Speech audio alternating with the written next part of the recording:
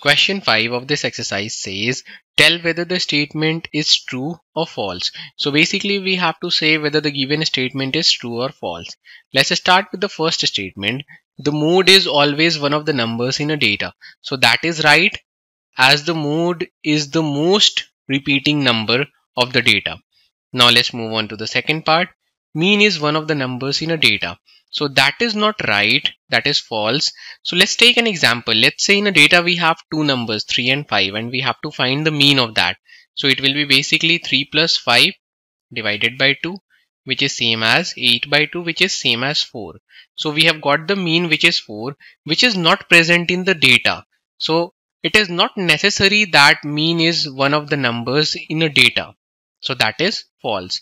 Now let's move on to the third part. The median is always one of the numbers in a data. That is true, because median is basically the middle term. To find median, first we arrange the data in increasing or decreasing order. Then the term that is present in the middle is the median of the data. So that is true.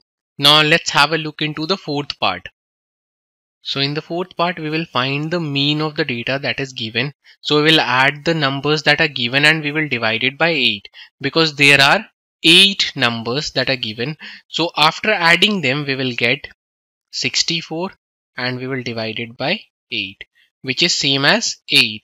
So we have not got the mean as 9. So this statement is basically false. To learn more about how QMath can help you crack school and board exams, explore QMath Leap, a live online classroom program run by highly experienced and committed teachers.